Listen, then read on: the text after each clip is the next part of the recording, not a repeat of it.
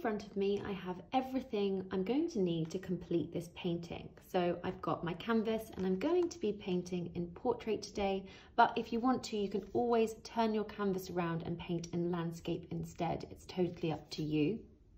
I've got here 3 different size paintbrushes. I have a sort of square flat end brush, a smaller one, and then a teeny tiny one. But I always say that brushes are very personal preference, so feel free to have an experiment with your brush sizes if you want to. I've then got some kitchen towel to dab my brushes on, a little glass of water, my palette for doing all my mixing, and I've got my paint colours in the dishes of my palette. So as you can see here, I have got the primary colours, so I've got red, blue, yellow, some white paint and some black paint. So what we're going to do is we're just going to start by doing our background. So this is going to be from the top of our canvas all the way down to the bottom, and this is essentially going to be our sky and our sunset. Now I always find that skies are really relaxing to paint because you don't have to worry about being too precise. You can go more abstract with your painting if you want to. You can go a little bit more stylized, and remember that there are so many different tones and shapes and textures in the sky. So if you have a streak within your painting, don't worry about it too much. Let it sort of be and just figure out what you want to do as you go along, because whenever you look at the sky, you see all sorts of different tones in there. So I'm going to start by picking up my bigger brush. I'm just going to dip it in the water just to loosen up the bristles slightly. And then moving over to my palette, I'm just going to mix up my first shade. So this is going to be for the top section of our sky. So it's going to be the slightly darker tone. So what I'm going to do is pick up a couple of scoops of my blue paint. I'm just moving it over to a different dish on my palette. And what I want to do to this blue is I just want to add a little bit of white. So white paint makes the paint a little bit more opaque, so slightly less see-through. So I always quite like adding a little bit of the white in there just as a base. What I'm then going to do is I'm just going to focus this colour. As soon as you're happy with yours, you can do the same on the top section of my sky. So this is the fun bit. Like I mentioned, the sky has so many different textures and tones within it. So all we're going to do is just start painting this all along this top section. And what I like to do is I just like to drag my hand backwards and forwards all the way along that top section of the canvas, making sure you're covering it all up. And if you are painting on a canvas, you can always just carefully paint the sides as well, just so that the paint carries on around the tops and the sides and the bottom, just so the whole thing looks nice and finished and completed when you're finished and you don't have to frame it. So if you are using a canvas, you can do this. If you are painting on a bit of card or some paper, then obviously you don't have to. So I'd bring this shade down a little bit, because what we're going to do is we're then going to blend our next tone up into it, just to get that nice gradient effect with our sky. So I'm just bringing it down slightly further. Again, if you want to, you can wrap it around the sides as well. It's just quite nice to get lost in your brush strokes. It's nice and relaxing once you get into it. Try not to overthink it too much. Like I mentioned, we are painting the sky, so it's a very forgiving subject to paint. What we're going to do now is we're just going to lighten up this shade that we've just used for the top of our sky. So I like to pick a little bit up, pop it in a different dish on my palette, or just a spare area of your palette. And then I'm going to add a little bit more white to it and give it a good mix. We want a sort of a shade or 2 shades lighter than our first colour. And if you mix this up next to your first one, you can kind of see the difference there.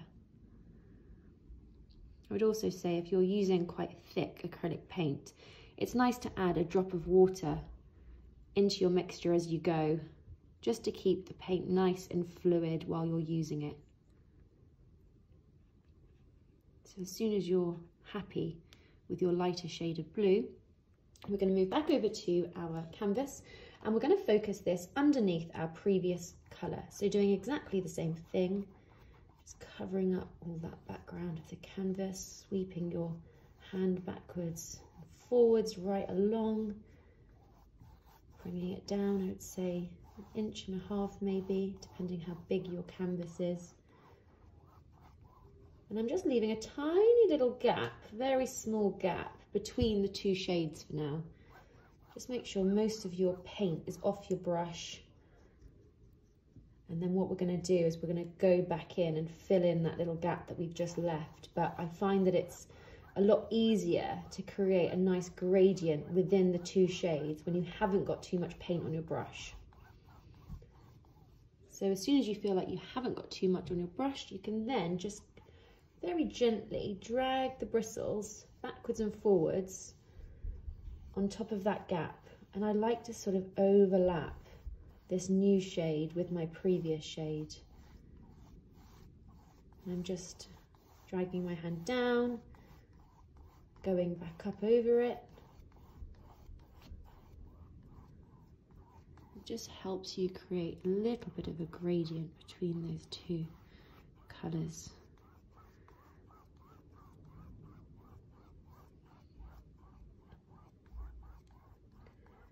And remember, if you want to, you can always go ahead and pick up some of your first colour again, and you can go over that top section with it and just blend it into that next shade.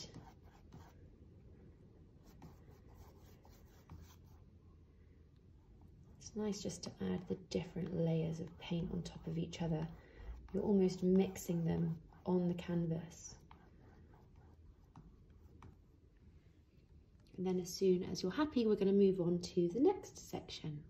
So what we want to do now is we want to blend this blue down into more of a sort of whitey, very pastel blue before we go down into our sunset shades. So I would just recommend giving your brush a little wash in your water.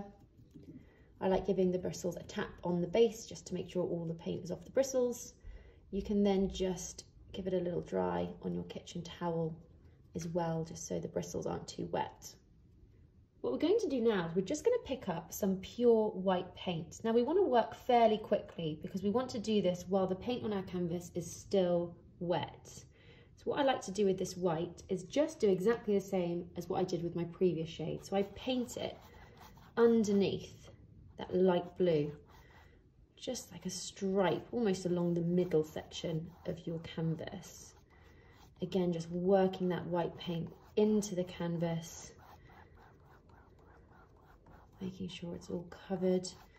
And then when you feel like you haven't got as much paint on your brush, you can do exactly the same thing again with the gap. So we're just going to very gently start overlapping this gap, and we're going to drag the paintbrush up into that previous blue. You'll see it going almost like a little bit hazy looking. Now, if you feel like your brush is a little bit dry, a little tip I have is just dipping the very top of it in the water, dabbing it off, and then going back into your canvas. You can just work, almost using just the water on the bristles. You can sort of blend that water in to the paint that's underneath, and it just gives it that nice ombre feel.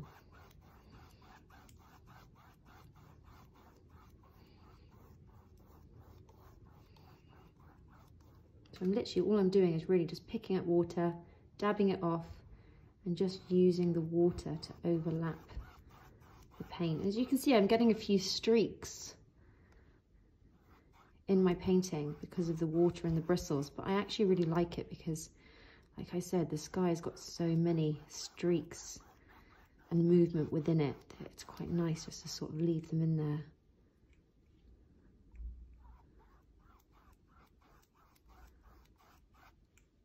So again, just picking up that water and just using the water to help the paint blend, just by going backwards and forwards with my paintbrush.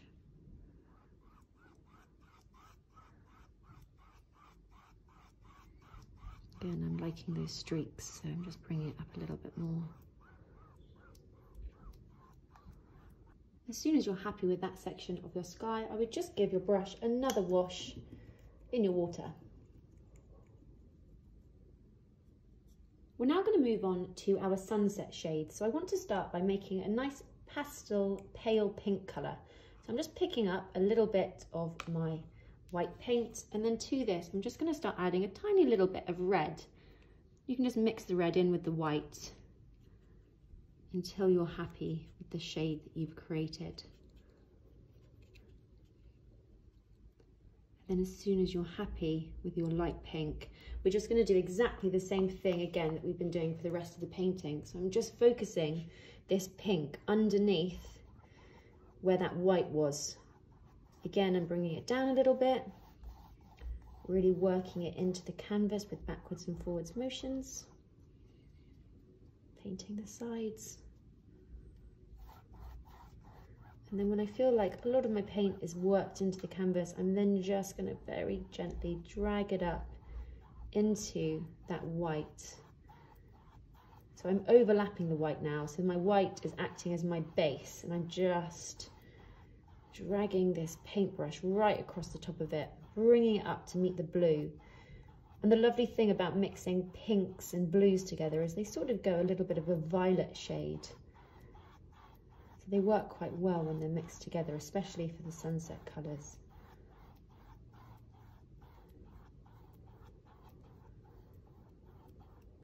I would say when you get to the bit where you're blending, the trick is just using a really light touch. You only really want the very tip of the bristles to touch the canvas. And because your paint should still be wet underneath, it should help you blend it. And as soon as you're happy with that pink shade, we're just going to mix up our final sunset colour. So again, I'm just going to start with a little scoop of white as my base. I'm going to add some more red, a little bit more red to it this time, and mix it up so I have a slightly brighter tone of pink. And then to this, I'm going to add a tiny little bit of yellow. Now the yellow should just give it more of an orangey peach tone. So it's up to you how much yellow you want to add. You might want it more on the peach side, or you might want it more on the orange side. If you want it more orangey, you just need to add more yellow. So as soon as you're happy with your brighter shade, we're going to do exactly the same thing again. You've probably got the hang of it now. We're just going to use this colour at the very base of our canvas. Again, just getting most of the paint off your brush, working it onto the canvas, and then when you feel like you've got most of it off, you can then gently just start overlapping that lighter pink that we applied before.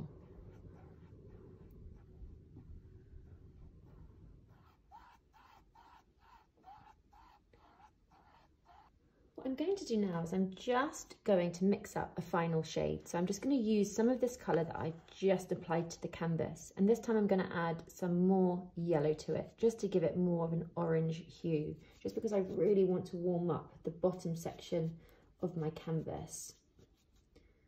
And I'm just going to overlap it with this colour I've already applied to the canvas.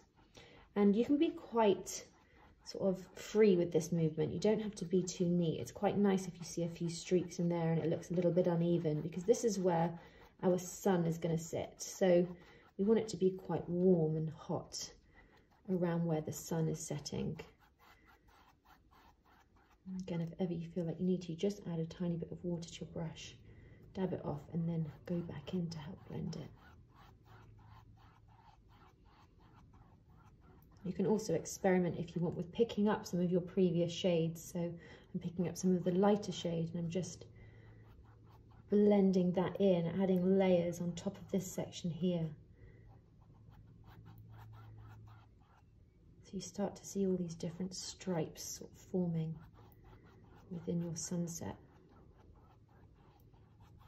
I just think the sky is a lovely, lovely element to paint, and you can be really experimental with it. So I would always suggest don't be scared of it, just experiment. If you don't like something, you can always cover it back up, so just go for it.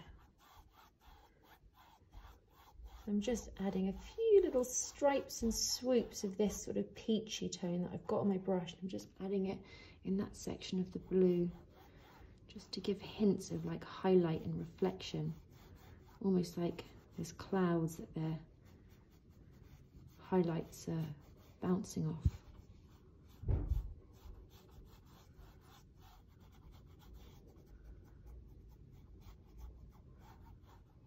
just picking up a little bit more white, tiny little bit, and I'm just adding a little pop of this white highlight where the sort of blue of the sky meets the sunset shades.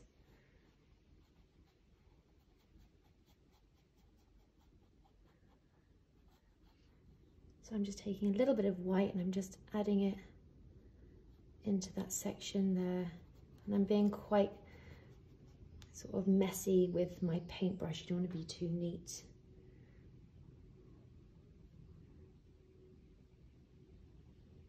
Just to add a few little pops of highlight, and I think the trick is knowing when to stop. So I think sometimes it's a good idea just to put down the paintbrush, take a step back, and then look at something else, and then have a look and see if you're happy. What we're going to do now is just give this a moment to dry before we move on to painting in our sun. So while we're leaving it to dry, we can actually mix up the colour for our sun. So it's really up to you what colour you want to do. You might want to go for a very bright yellow, you might want to go for a bright coral shade, you might want to go for white. It's totally up to you.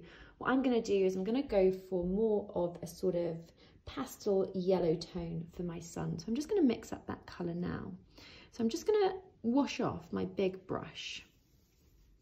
And if you want to, you might just want to give your water a refresh as well before we move on to the sun. So taking my bigger brush, I'm just going to pick up some pure white paint. Make sure you don't get any blue in there.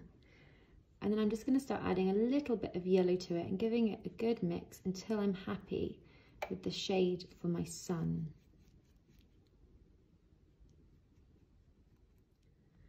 So it's up to you which paintbrush you'd like to use to paint in your sun, which is why I like having a couple of different options on standby. I'm actually just going to use the same brush that I've been using. And what I'm going to do is just decide where on my canvas I want my sun to be. Now I'm going to focus mine on my lower third of the canvas, just where the warmer colours are, as if it's about to set. So all I'm going to do is sort of find that middle. And with this brush, I like to just push the bristles down, and then you can carefully twist the handle all the way around. Just take your time, and it just helps you create this sort of round shape, which you can then go in and amend if you want to. So it just gives you a very sort of abstract shape. And then if you want to, you can switch to a smaller brush and just work in that paint. You can make it a little bit bigger if you want to. I quite like being quite thick with my paint when it comes to painting in the sun. What I then like to do, just using the smaller brush in the same shade, is I just like to pick up this colour and then just start adding a few sort of dashes and streaks in this bottom part of the sky. In fact, if you want to, what you can slowly start to do is just add little sort of streaks and waves over on top of that sun, just to make it look a little bit more hazy.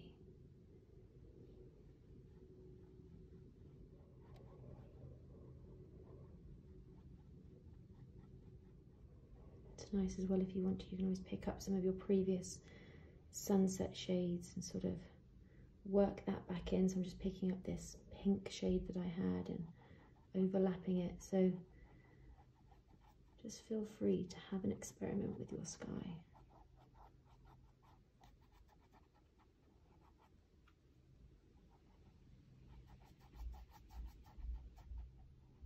I'm always just smudging out that circle just at the bottom.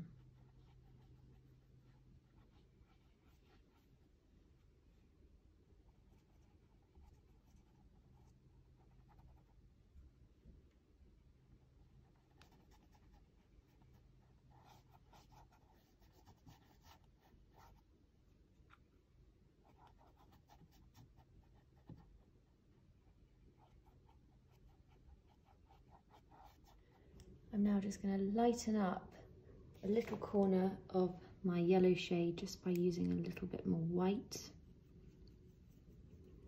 I might just add a small highlight in my sun using this lighter shade, so you can just sort of dab the paint or stipple it into the sun.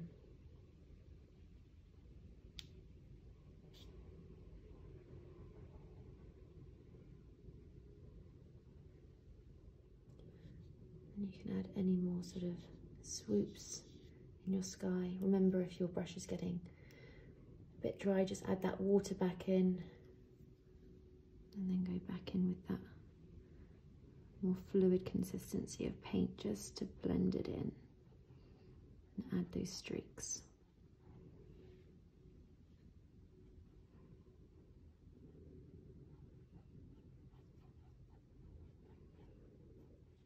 Now, taking that same colour, I'm just going to map out the very base of my canvas, a few sort of triangle-like shapes, only quite small. I want them to be quite jagged, but these are going to be the outlines of our mountains, which are in the foreground. And we're going to do these with a darker shade of paint, but I just like to map them out with a lighter shade before I do them. So as you can see, I'm being quite free and jagged with my movements. What we're going to do now is just move on to making the colour for our mountains. So I've just picked up some of my black paint and I'm going to add in a big scoop of white and give it a good mix. I want to make a slightly more grey tone. What I'm then going to do is start adding some blue to this colour. Now it's really up to you what colour mountains you want to do. You might just want to stick to pure black. You might want to leave out the mountains completely. You might want to go a bit abstract and do a colour. I'm just making a sort of grey blue shade, keeping it quite light by adding in that white. Remember, if you don't like a colour, you can always leave it and mix up a new colour. And as soon as you're happy with your shade, you can just go ahead and fill in this whole area down here where our mountains are. You can just keep your hand movements quite rugged, just so we get those nice jagged lines. I'm just sort of pushing the bristles of the brush down to help me create quite a jagged look.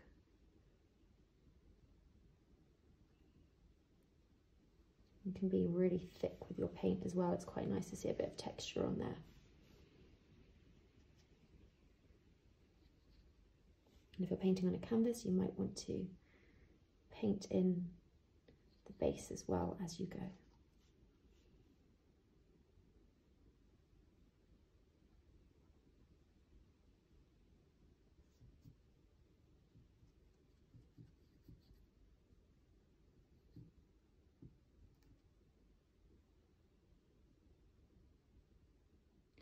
Now, without washing off my brush, I'm just going to dash off any of my excess grey.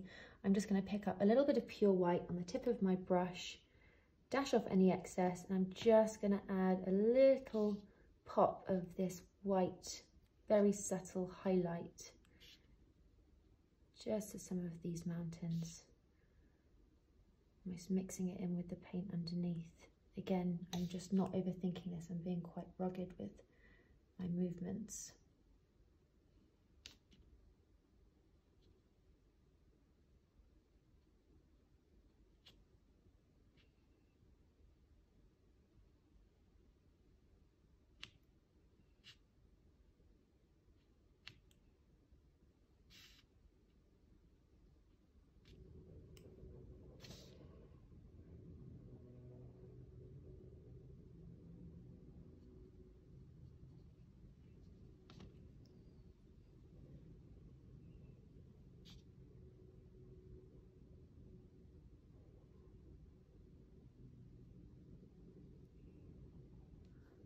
And as a last touch, I'm just going to dash off any excess on my kitchen towel.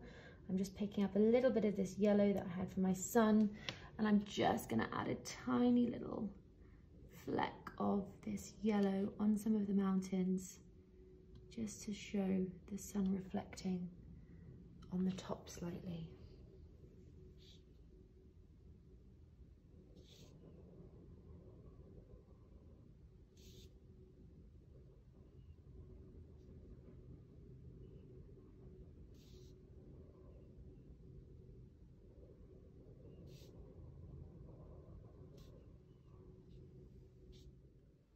once you've completed your mountains, I'm just taking a black ballpoint pen and I'm just going to draw in 2 tiny little elongated M shapes just to symbolise 2 birds flying low in the distance of my sunset.